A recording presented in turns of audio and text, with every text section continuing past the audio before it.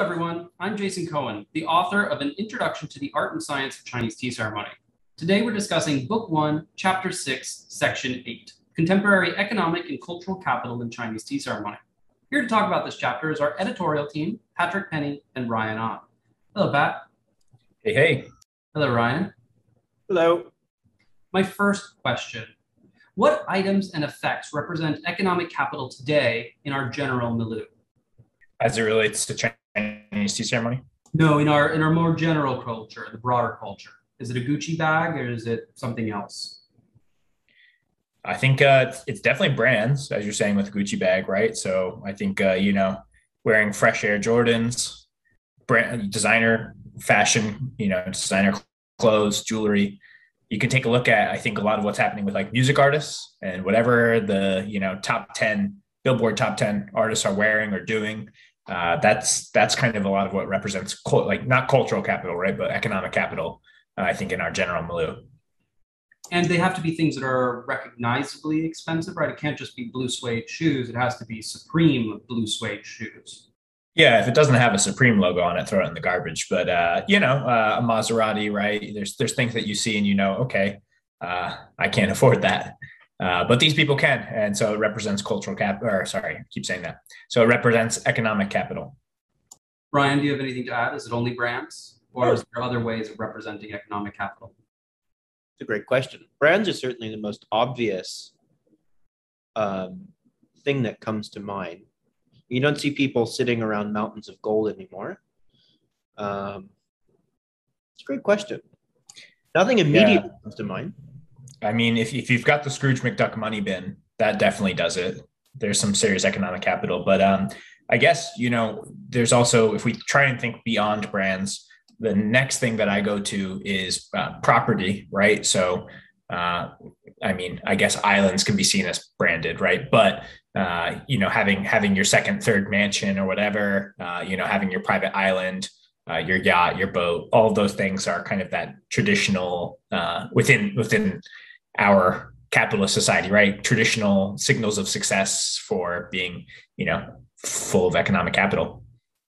But even in items such as yachts, isn't Nordic Swan a brand more valuable than, say, Sunfish? I'm glad you know. Now, Ryan, you're known for being relatively anti-brand. You don't wear branded clothing or branded items. Do you find that individuals have trouble placing you on a spectrum of cultural and economic capital on first impressions, or do you believe that there are other ways that they intuitive your relative status based on their interactions with you very quickly? I think in general, placing people, there's certainly appearances, which are first impressions, but it's also the way that you talk, the way that you move, the way you think through problems, that really all of the attributes that make up a more complete picture of someone, certainly over time will probably dominate their perception of where you sit on the economic and cultural capital spectrum. And how does this apply to Chinese tea ceremony today? What items and effects signal economic capital in Chinese tea ceremony today? I would say both are extremely important in the market for buying both tea and teaware. So you can go to the brand name auction houses, and with relatively low cultural capital, you can spend lots of money bidding up the price of very rare items, porcelain, yixing, that type of thing. But for the very rare and very obscure stuff, cultural capital will then become a barrier. Not just everyone can buy, certain very rare and obscure things, because those people literally won't sell them to you. Unless they listed it on Grailed, then you can bid on it on Grailed. Ryan's laughing, but I don't think he scrolls through Grailed. Of the teaware celebrated for its economic capital today, which of those were similar to the teawares in Yongzheng's time? Porcelain is probably the most celebrated because it attracts collectors and people that fall outside of tea as well. So it's a larger potential consumer base and larger collector base. Right. I would agree with that. I think, especially when we look at a lot of what, the Qing dynasty and actually previous dynasty, right? Ming is known for.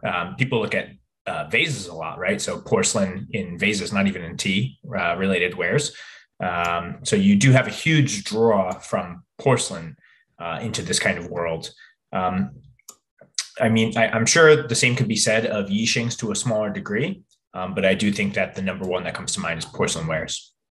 The adoption of wares made possible by the development of new technologies, such as red glazes like Niuxiahong, which is oxblood glaze, was a mark of cultural capital in dynastic China. Is the development of new technology still a mark of cultural capital in Chinese tea ceremony, or has our contemporary practice taken on a traditionalist bent? I think it's driven by scarcity, and a lot of the innovations that we see today, if they are scarce, then they're highly valued. But if it's an innovation that can scale, especially scale in a very economic way, then I would say its cultural value deteriorates. Although I would say, trying to take that from the opposite side, we do know of, right, vendors who maybe will do a limited run of Jingdezhen cups, put a little bit of text on the cup, and it sells out, and it could be a very high quality cup. From a design perspective, it's very modernist, but that cup is known to the community and carries some cultural weight. You have to know where to purchase this. You have to know why it's special. You have to have the money for it, and then you also probably have to be waiting online, when it drops. So there's some cultural capital to it as well, even though it's quite a modern ware and maybe reflects some of the original design aesthetic, right, of older pieces from the Qing, but has very modern bent to it. Isn't that just the hypification of teaware? I think it's the cutting edge. I think that contemporary teaware, like the piece Pat was just referring to, is taking a traditional art form, recognizing that we are practicing a living art, and putting on new motifs, new ideas that have value and can appeal to a modern day practitioner base. It's not hypification until it's a Supreme collab, as we mentioned earlier. So until I see the word Supreme on these cups, then, it's not hyped enough for me. Well, see, I was going to say I thought Ryan is the anti-brand hype beast of tea, but you have corrected me. Until it's Supreme, it's not hype. Pat, I don't believe that your answer actually answered the question around technology. Is it technology that marks cultural capital, or is it now anti-technology that marks cultural capital? Not actually sure where to take this one. I think that as we start to see some new technologies in glazes, for example, right, I think things that look very much like authentic Genware, you're starting to find tenmoku style bowls being quite readily available. I think this is an understanding of the glaze and how it works, right? So this is kind of a technological advancement. I think achieving the same glaze can be done with a very different level of craftsmanship. It no longer takes the generations of know-how to repeat it. And even online, like on Instagram, I get targeted advertisements for tenmoku bowls because I think the ability to make them, the technology is much more readily available. Does that mean that a real Gen bowl has lost any of its mark of cultural capital? No, I don't think so. But those authentic wares lend more cultural capital to even the newer wares. Many people will see someone with a tenmoku bowl, and whether that's an antique Genware, authentic ware from Jianyao, or it's a new modern reproduction, most people won't know. So it's going to lend cultural capital with a lower barrier thanks to technology. Not sure if that answers it, Jason. Do you feel like that was the right track? I think so. I think that answers the question. Ryan, do you have a response to that? I think a lot of it has to do with intention. So when you see emergence in technologies that allow things to rapidly scale, such as mass-produced porcelain, right? Even in the very, very good examples, or maybe some practitioners won't be able to tell a difference between that and sort of the original piece that it was trying to emulate, right? The intention that went behind those original pieces in that technological innovation when it happened hundreds of years ago, right, is the same type of intention we see with other luxury goods. When you buy from LVMH, when you buy from any of the luxury houses, even in the food and beverage space, like wine, a large part of what you're paying for is history, tradition, lineage, intention from those producers to create something that is really unique and special and usually rare. Jason, what's a modern, technological advancement that you could think of applied to Chinese tea ceremony that has shifted, the stage of cultural capital or the focus on it? Electric roasting in Taiwanese oolong, certainly, particularly for high fire oolongs. Especially for high mountain oolongs. The ability to create those flavor profiles wasn't possible before, and now those are certainly a mark of wealth and knowledge for certain teas or certain mountains. For teaware, I believe that the question is much harder. I think most of my interest has been actually in individuals recreating, rediscovering older forms of glazing, going back to older, more manual techniques and being able to do those reliably and repeatedly. And I think that is a little bit of a traditionalist bent, and it's worth examining why we prefer those wares to why we prefer wares that are closer to the hypebeast wares, as we were discussing previously. And I say that owning both. The next question. I'll read an excerpt from this chapter and ask I believe, a single question on it. The promotion of the imperial style in the Qing dynasty served to further the interests of the court in establishing the legitimacy of the Manchu rule over China. The reigns of Kangxi through Qianlong were marked by rapid development, maturation, and exchange of aesthetic culture, partially overseen by the imperial palace workshop. While the technological innovations were, for the most part, adopted and adapted throughout the empire, only the visual aesthetics which appealed to the contemporaneous Chinese literati society found a receptive audience. My question, why did the imperial style face resistance from the literati?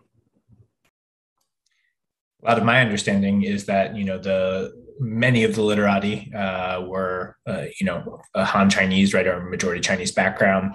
There's a very specific cultivation and enculturation around what is to be considered, of high capital, and the leadership of the Qing dynasty, being Manchu, had a slightly different bent to the wares that they were praising, and the aesthetic they were trying to shape and create.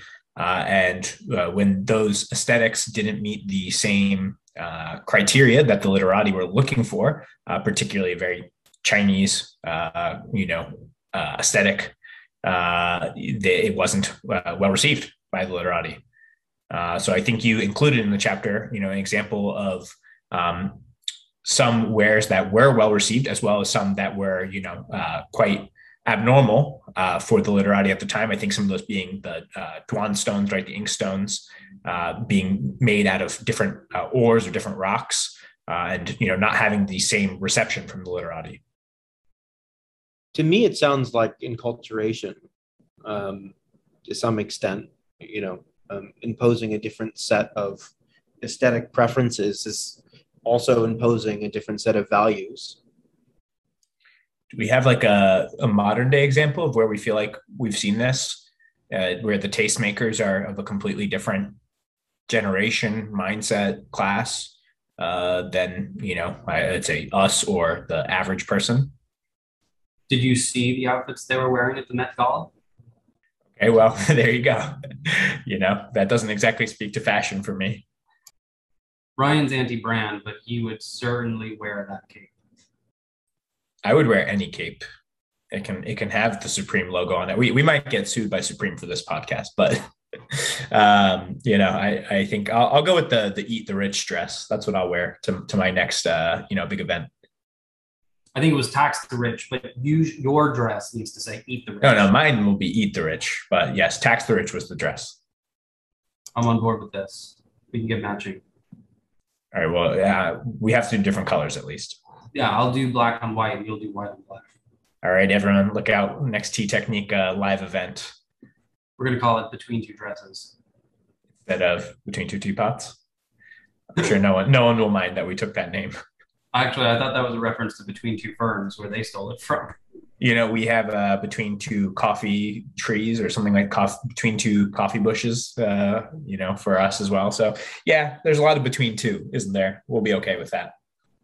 My follow-up question to that, why is it that, what was the fight or what was the struggle between a top-down imposition of an imperial style and the assumption that the populace would take up the imperial style as part of their adoption and acceptance of Manchu culture versus the bottoms-up enculturation of aesthetic preferences? Why did those clash in such a strong way during the Qing Dynasty? So this is an area that I know much less about than both of you, but wasn't it because everything was made in like imperial kilns? So there is it's much easier to have a top-down imposition of aesthetic preferences if you control the artists and the kilns. Right, but I think even with control of the artist, control of the kilns, that what Jason's saying here is even though the emperor has that power and that capital and that wealth, the literati still didn't always take to the aesthetic that was being crafted, by the emperor. I think it just goes to show the power of bottoms up adaptation in that we could be told in our modern milieu, right? And many times we are told, right, by vendors that X material or X tea is the best. You should be buying it. Anything else that you buy is a subpar version of this. And just because we're told by the tastemakers in the tea industry or the vendors, you're always going to have people who have a different mindset. And if it's not widely adapted, you're not going to see that bottoms up, trend being driven. And I think that's what we're seeing then, right, in the Qing Dynasty, that the emperor, who is definitely a tastemaker and extremely wealthy individual in terms of both cultural and economic capital, had an aesthetic, and it was not picked up. And without people to drive it forward, it's not going to go anywhere. We still appreciate it in museums, and today I think many of us appreciate it, but we weren't part of the culture at that time that was rejecting it. We didn't have that background. Isn't that just aligning yourself with the tastemakers of the past? Is it wrong? Is it just retroactive adoption of wealth and power, the taste of wealth and power? I would say, I guess it certainly is. But at the same time, I, as well as both of you, don't have the same reasons to reject the aesthetic that many of the literati at the time had. So I think our context is very different, right? And of course, you're allowed to not like the aesthetic of some of the wares, but I don't know about you guys. When I see that red monochrome glaze, I can't see it being incorporated into every chashi, but I would kill to use one of those cups. The red monochrome oxblood glaze was accepted by the literati. It was things like the Songhua stones, or even some of the Rurye ceramics, the pale blue ceramics that were not accepted. Yeah, I don't know that I would have accepted everything. I think maybe we'll have to have, this could be a good idea for future content. We can do a little live session. We'll all look at wares together, scroll through the Met or some other museum's gallery and say why we do or don't like something. And we can find out later, did the literati like it? Do we agree or disagree with the tastemakers of the past? Why are economic and cultural capital so linked? And what is the exchange rate between economic and cultural capital? I'll try and take one part of this, and hopefully I'll spit out some intelligent word salad and Ryan can take it from there. But thinking back to a previous chapter, right, wealth tastes good.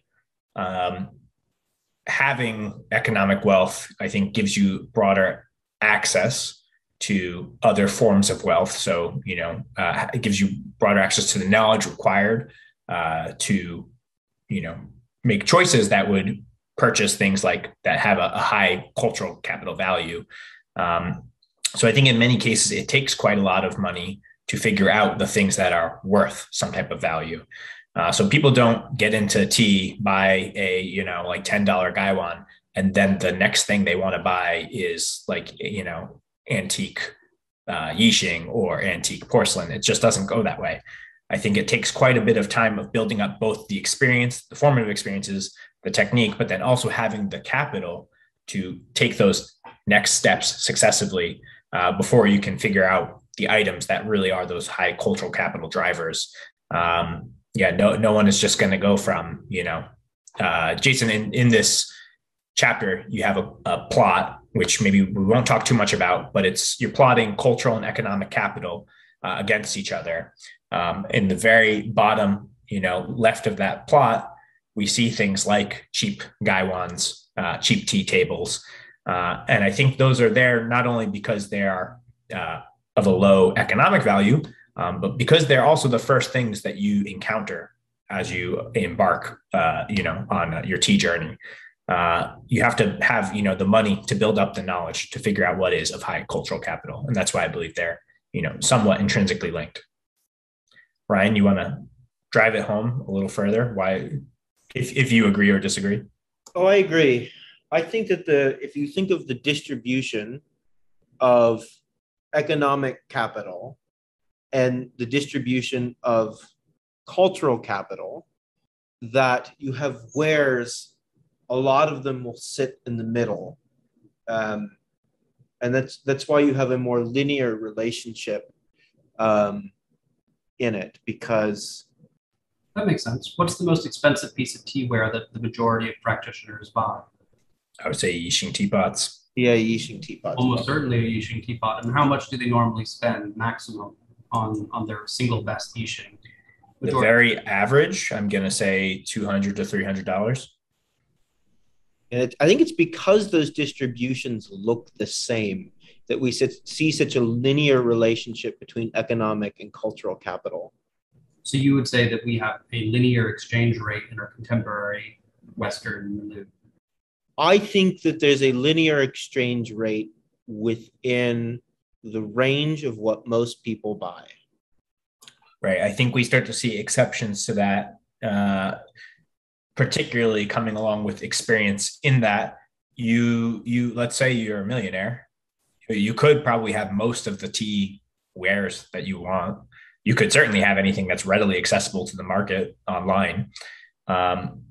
Is the first thing that you're going to buy still going to be like a, Qing Yixing and like some Ming cups? Probably not. You still need to have the formative experiences to build your understanding of the framework that is the cultural capital of each item, right? So I think there is, even if you had unlimited economic capital, you would still need to build those experiences to understand the cultural capital factor. Your journey through these wares is still going to be, I think, quite linear. I agree with you. And my follow-up question to that is, in that case, why do we see so many examples of individuals who want to be tastemakers using such low economic capital wares? I'll first start out with saying I don't agree that all tastemakers are using low cultural capital wares. I didn't say all. I said, why are so many tastemakers low cultural capital wares? Okay, why are so wannabe tastemakers? I'm trying not to say wannabe, but want to be individuals who believe themselves to be tastemakers. Why are so many of them using $12 gaiwans and cheap tea trays?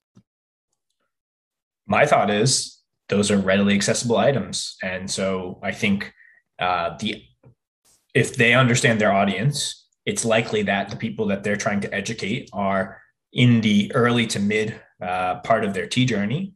These tastemakers are probably a little bit more active in the community, and they understand who their audience is, and they're trying to utilize wares that I think are familiar to the majority of their audience. So if, let's say, I want to be tastemaker, was using Qing Yixing and extremely high quality Dehua porcelain or something, like Kangxi Dehua, right? What they say are the notes for the tea that they're drinking or whatever other item they're promoting. What they talk about as they talk about these, because that's often a lot of what this media turns into, right? Is the tastemakers discussing a tea, talking about the flavors, how they brewed it, maybe educating on the type of tea. If they used these extremely high cultural capital items that were had an economic barrier to entry, the majority of their audience would probably be alienated, right? So that is an interesting argument. How do we know that they're just not at a lower level of practice and preaching a lower level of practice? So it's easy to look down and it's hard to look up. And I think one of the problems that plagues the tea world in the West is that the minute you know anything about tea, you know more about tea than 99% of the people around you, most likely. So it is very difficult as a beginner to position yourself on that cultural capital spectrum.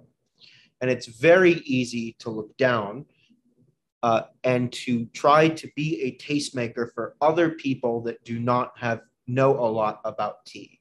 It's a very populist approach to trend setting for people who, and oftentimes people in their experience, they're new to tea themselves. So they have that mindset of what their journey was like, so that they can set it, because still they know more about tea than 99% of people. And it's much more difficult to place other practitioners on that spectrum that are above you. I think that definitely makes a lot of sense to me. I think we want to also point out that this isn't a value judgment on the want to be tastemakers. But I think that makes a lot of sense. The more you study about tea, the more and more you just become the relative expert in the room. When the majority of the world around you steeps a Lipton tea bag, once you've moved into the world of loose leaf, suddenly you're some type of expert to some people. And actually, I don't have no negative judgment on it. It's incredibly important. It's the very top of the funnel for creating new practitioners, and is, admittedly not our focus here. I think I would say it's a skill we lack. There's a lot of great people working on making it more approachable, reducing misinformation. Even since I've been learning about tea since 2013, it is amazing how much better information there is from the vendors, from bloggers, from writers. It's a very different world than it was less than 10 years ago. And Ryan, you actually started learning about tea a little bit before joining the Institute in 2013. You actually used to watch a YouTube series. I don't know if you have to name it, but what do you, looking down now, what do you see or think about that YouTube series that helped get you into tea? Oh, just basic knowledge. I mean, it is nice learning something that is obscure that many other people don't know about. It's what makes all of us interesting, not only in tea, but in all other pursuits as well. So there's certainly a sense of building self-worth, building knowledge, new skills that comes along that journey. And even in those videos, looking back, I recently rewatched one actually with you, Jason. There's some misinformation in those videos as well. A lot of it's very good, but looking back, certainly there were some things that I learned. Misinformation or simplifications? Probably oversimplifications. Yeah, better characterized as a simplification. I think it's important to recognize that a lot of the people who are trying to be tastemakers, putting out a lot of media on tea, such as the videos that you reference, are also were at some point early in their tea journey. And so they're also learning as they go along, and it's totally fine to make some of the common mistakes, produce a little bit of the common misinformation, or do a lot of oversimplification depending on your audience. And a lot of those people go back, a couple years later, they remake a video, they put out new information to update what they had said before, because we're all learning. Certainly I don't think we're not going to make any mistakes in the course of making this podcast. We'll hope our audience is gracious with us, and hopefully anything we say wrong, we'll come back and we'll fix it in the future. Just a A lot of mispronunciations. A lot of mispronunciations. So I was thinking of starting the Qing Dynasty Shipwreck Teapot Club, but you guys seem to think that that would be alienating as a YouTube series. It just depends, if you're gonna brew with these Qing Dynasty Yixings, make sure the camera doesn't get too many of your Rolexes. I know you like to wear them all the way up the forearm, but just one Rolex in the shot is probably enough. It was actually going to be focused on Jingdezhen, Qingdai shipwreck teapots. The Yixing teapot, the Qingdai Yixing teapot club is a separate club. Oh, okay, perfect. Well, unfortunately, I don't think I'll be joining either of them. But if enough people subscribe to this, maybe I can join them. Switching gears a little bit, what does the Rolex brand represent to you? Inaccessible luxury. Ryan? Yeah, it definitely on the upper end of inaccessible luxury. But it's interesting because it's like so I find Rolex to be less douchey than some of the other luxury houses. I actually have a pretty pure perception of it, and I don't know why. I don't know what leads to that, because there's certainly some brands where you see them on some people, and it's clearly signaling. The Devil Wears Prada. My favorite band. But no, I do think there's a purity associated with the brand. I don't know if it's because it has such a long history and legacy, or because of the utility of the products. I will say there's something to say for utility. So some brands, some luxury fashion goods, right? I think I have a very different perspective on something when I really don't understand how or why it should be used. When I see a watch, even a luxury watch, I understand it has a function. And I think I definitely perceive it differently because of that. Also the intention too. I mean, the drivers of cost, it's not something that's made in a plastic mold. Like there are people who spend their lifetimes learning how to do it, and that art. And it's coming out of some workshop in Switzerland where you have real artisans with real skill, hundreds of years of lineage probably, that went into that piece. It's not like it's just a Gucci belt. They don't massage the cows on the Gucci belt. They don't have a lineage of a 100-year-long cow bull. Yeah, Kobe beef Gucci belt. Well, the Pope wears a Rolex. Why does the Pope wear a Rolex? To tell the time. He's got to know when he needs to talk to God. The real question is, why doesn't he have Junya Watanabe on his wrist? The Japanese handmade watchmaker? Well, he doesn't make watches, but yeah. What does he make? It's just a famous fashion designer. He's referenced in Kanye West's most recent Garbage album. Oh, see, I'm so out of touch with high culture. There's a Japanese handmade watchmaker who only makes one watch every 10 years. His name is Hajime Asoka. Good non sequitur. Ryan, why does the Pope wear a Rolex? To tell the time. Tell the time reliably. But maybe also to let everyone know that he can afford a Rolex. You said that you have such a pure impression of the Rolex brand. Do you have such a pure impression of the Pope's brand? The magisterium of the Catholic Church? No. No. And so when the Pope wears a Rolex, what reflects on who? It is weird that you think higher of the Pope, the shepherd of the flock and the Lamb of God, because he wears a Rolex, isn't it?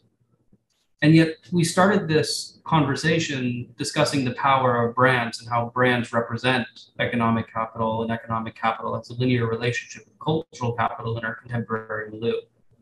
When it's pointed out in such an arbitrary way that a leader of millions, the moral authority for millions, can be reflected on by a brand that they choose to wear, do you think that this is at all problematic? Perhaps, but think about how jarring it would be to see the Pope wear a Swatch watch. The current Pope, the first Jesuit Pope, the first Pope born in the Americas, the first Pope committed to a life of poverty, wears a Casio. I'm cool with that. That's one of the only watches I've ever worn. like immediately, it just feels a little bit more approachable, right? And shouldn't he feel approachable? Should the Pope feel approachable? Servant of the servants. I think he should. Ryan, the question remains in your court. Do brands have too much power in our contemporary milieu? Are we happy to outsource our objectivity and our reflections of individuals to brands? I think that brands have a ton of power. And what they're so good at is wrapping themselves up in intangible values and long legacies of intangible values. And those are incredibly persistent and time tested and successful at communicating those intangible values, which are feelings, which are inherently hard to describe. And it makes it really hard to attribute why you like something, which is why LVMH is, one of the richest people in the world. All of their money is from luxury brands. I think it's an incredibly powerful force. What is the Rolex of teaware? It's kind of hard to think of one teaware brand that carries that same recognition. That's such an interesting observation. Especially with that kind of historicity, right? Ryan, you were mentioning that time tested. Can you think of a specific teaware brand that has that historicity? I think it's F1 Yisheng. I don't think it's F1 Yisheng. I love F1 Yisheng's. Don't get me wrong. You said you're starting the Qing Dynasty Porcelain Shipware tea, pot club. I'm going to start the F1 teapot club. I think it's already started on Discord probably, but I don't think they have that same level of historicity to really represent the same level of direct impact upon a consumer's feelings that a brand like Rolex has, particularly being state run, right? But I think it is so immediately recognizable as something that was expensive and is the most expensive purchase that most tea practitioners ever make. Most tea practitioners never have anything more expensive than F1 Yisheng in teaware.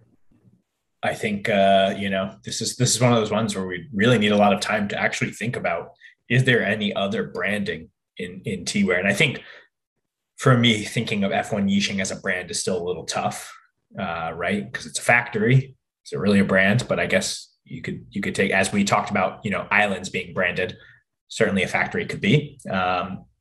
Brian, I think you're about to say a little something, but does any teaware brands come to you as far as historically or not? I mean, we can think of modern ones, right? But historically, it's really hard. There's branding ideals like in tea. Like you could argue that Dragonwell is a brand. That's been around for a very long time, but it's not really a brand. It's an interesting observation. I wonder how much it has to do with capitalism. To what extent did events like the Cultural Revolution really ensure that was not going to be existing in Chinese tea ceremony, both in the past 100 years, and we just celebrated the 100th anniversary of the CCP. To what extent did that ensure that wouldn't even be a possibility? I don't know. Yeah, when I pick up my Gaiwan purchased from a kiln in Taiwan, do I think of it as a brand? I don't. I just kind of think of it as a tool. I know roughly where it came from, but I don't think of that kiln as a brand. I think there's so much that we've pulled away from the branding of things. I think a lot of what you had just said, Ryan, has to do with a lot of what you had just said, being capitalism versus other, forms of governments or economic systems. Without capitalism, there's not a lot of need for powerful brands. And that opacity, right? It's not like you're buying a Rolex of teapot, makes cultural capital so much more important than economic capital to a certain extent. When you finally get to those final echelons, it is literally inaccessible to you because there is no guidepost. There is no, I'm buying a Rolex. Yeah, you can't, just because you have millions of dollars doesn't mean you can buy a tong of, 40s Song Pinhao or something. Just because you have that money doesn't mean you can do it. My penultimate question. Do we covet more expensive teaware because it is expensive? No, I don't. I don't think so. I think that a bad piece of teaware is a bad piece of teaware. Jason, I've even seen you purchase something that was claiming to be 19th century Yixing, and you looked at it and it wasn't. It was a complete and total fake, and it's sitting gathering dust, and oil splatters in your kitchen. Well, to be clear, because this will come up on the podcast, I was buying from a liquidating antique dealer on the internet who had trustable things, predominantly on the Japanese side, and made some wrong claims about this pot. So this pot came as part of a set, as part of a liquidation. I did not examine the Yixing teapot, see if it was fake, and decide to buy it. Would have been a great deal if it was real. But I mean, who wants to use that? No one wants to use that. Like you could, unless I don't know if that's the best example though, right? Because what I'm asking is, are the pieces that are rare and expensive because they are desired, because they're good, because they brew better tea, or do they? Why are they coveted? What, right? If so few people can use these rare and expensive rare wares because they are rare and expensive, where are they gaining the experiences in which to appreciate them? Where are they gaining the desire in which to covet them and think to themselves, that is good, I want that, I want to use that? I think you actually skipped from asking, are they coveted, to why are they coveted? Because I still don't think in our milieu, at least for Western, the general practitioner base of Western tea ceremony practitioners, I don't believe that expensive and rare wares are coveted. I believe that the reason is that they're not well known about. I don't think the majority of Western tea practitioners care about antique wares, particularly outside of, let's just say, not truly antique, but outside of Yixings that are, made within the past 100 years. I don't think that the Western tea practitioners care about antiques or many of the other extremely rare or coveted things that are coveted in some of the other milieus of tea ceremony outside of maybe our one. So I'd say no. And I think some of that has to do with some of the framework of tea, especially how it's been spread throughout the Western culture. A lot of the kind of Buddhist, Taoist, Confucianist ideals have moved with it. And some of that has to do with not coveting, right? Not holding on to greed, riches, not chasing those kind of, golden dragons. I think some of that mindset is within the Western tea, practicing community. And for that reason, I don't think we see a lot of people who really want, shipwreck cups the way that you do, Jason. And you, Kat? And the way that I do, yes. I want to say that while I try not to search for these items, while I try to actively resist my desire for some of these items, the desire is there. And is it there because I want these items, or is it there because I've seen people use these items and I've seen people tell me that these items are of high cultural capital, and I've drank out of some of these items with you and they produced awesome tea? Yes, that might be part of the reason I want them. So you covet, but attempt not to purchase. I covet, attempt to find ways to use without spending my own money on them. A friendship of convenience. I'd say it's more of a love of convenience. Love of convenience. I love this convenience as well. I love you and your convenience, yes. My final question. Is the culture of tea apart from the culture or a part of the culture? Can you repeat the question? Of course. Is the culture of tea apart from the culture or a part of the culture? Allow me to preface this. When we work deeply in the food and beverage industry and sometimes in the alcoholic beverage industry, and when we meet beer people, breweries tend to be in cities or at least in large towns. When we meet people who are working in the beer industry, they tend to be university educated, they tend to be worldly, they tend to be travel, they tend to be individuals that we would normally interact with in a city environment. When we work in the wine industry, those individuals tend to be farmers, individuals who grew up on farms, who grew up on vineyards, who are individuals of the land and the soil, who are used to living outside of cities in more rural areas. And the interaction between the beer and the wine industry is very much the opposite of what you would expect, because wine is so highly valued and so expensive, and people collect wine. And beer, until very recently, until the craft beer movement, was beer. And so beer is very much either a part of or apart from the culture, as is wine. And so when we look at tea, is tea a part of the culture or apart from the culture? In the Western world, definitely apart from the culture. It's much more insular, its own small community. It's not part of any greater, it's not part of the greater cultural experience of most people in the West.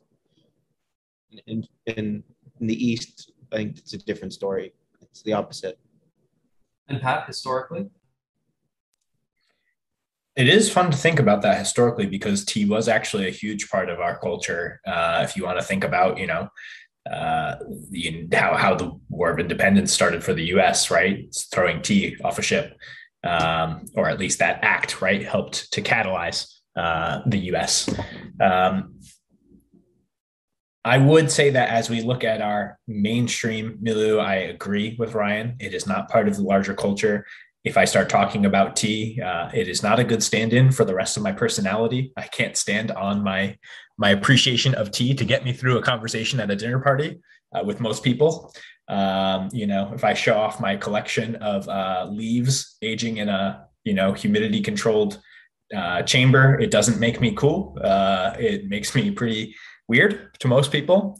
So just like having extremely expensive or rare bottles of bourbon doesn't stand in for a personality, neither does tea really. And so I do think it's apart from the culture here. I've always been interested in the idea that cha ren, dynastic Chinese cha ren, people of tea, people steeped in tea culture, always pretended to be apart from the culture. Always were influenced and inspired by aesthetics and monks and mendicants and wanderers and hermits, and would say, I'm going to go off into the mountains and I'm going to live alone in my scholar studio, my thatched hut, my sautang, and high on this mountain and drink my tea and read my books and paint my scrolls. And maybe I'll have visitors from time to time. In reality, really, they actually just all lived in the cities and hung out with each other and showed off their scrolls and brewed each other their expensive teas. So historically, dynastically, tea was inspired to be apart from the culture, but actually was really always a part of the culture. Do we see the opposite now? How has that influenced our contemporary practice or our contemporary ideals? I think we still really hold on to that ideal of tea being a means for us separating ourselves from the dust of the world, right? I think all of us, even if we don't follow a very spiritual tea path, we really do take that practice to heart. I, brew tea here in Seattle, right? But I'm really brewing tea in my tea room. And it's not so loud outside my tea room, especially when I shut the door or shut the window. And when I shut the door, suddenly the tea room is very quiet and I can really concentrate. And it's just me and the tea. Apart from my cell phone, I don't take Instagram to my tea table, and suddenly I feel that I am apart from the culture.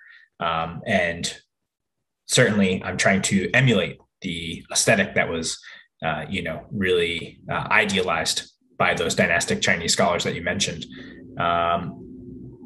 Do you feel like you see a lot of tea people who really are trying to incorporate their practice of tea into the things that are within our mainstream milieu really idealized or accepted? Well, I think that this is the difference between you and Ryan, because Ryan brings his phone and does it all for the gram. Ryan is insta famous at this point. So I think that is a real difference. I mean, if you're not doing it for the gram, why are you doing it? I don't know why I brew tea then. If it's not to take pictures of it, then why would I even do it? Ryan. I think it's been over a year since I posted a tea photo. You get it out of your system on the Tea Technique Instagram. Yes, it's been mostly Pat lately. All credit due. Thank you. But I would say, Jason, do you feel like we were touching upon what you were looking for there? Absolutely, absolutely. I mean, I think that there is a real attempt to make tea a bigger part of the culture. I think that that's happened because of the rise of interest in tea and the health benefits of tea and the ability of quote unquote specialty tea, right? I do think that there are movements and individuals attempting to make tea part of the culture. And I think that there is both resistance on the spiritual side and acceptance and drive on the connoisseurship side. And, I don't know who will win that other than to say the adoption will probably only accelerate, but is it the adoption of the practices that we as practitioners endorse and desire to see in the broader culture? Well, you said, I don't know who will win that. I'll tell you who I want to win that, the tea farmers. Hopefully, as more people pick up a tea practice, hopefully, that ends up hitting the bottom lines of tea farmers and not just lining, the pockets of every merchant left, right, and center. That is all the questions that I have today. Are there any questions that you would like to ask me? Well, that is all the time that we have for today. Thank you everyone for joining us in this edition of Tea Technique Editorial Conversations. Please join us again for a discussion of the next chapter, Evolution and You.